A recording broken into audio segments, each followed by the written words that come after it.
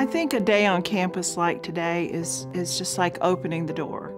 And then for people who are interested to see what's through that door, there has to be something else. You can't really change knowledge with a 50-minute presentation, but you can change an attitude that makes that person then more interested or more receptive to maybe another session in class about what this is, or another conversation with a direct selling representative of some sort who can offer yet another perspective about what this actually is.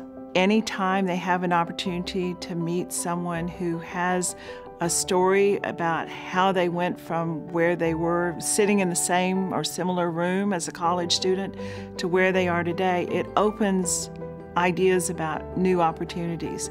I think students can see themselves moving from that seat in the classroom to something else in a way that they couldn't have imagined without having someone tell their story.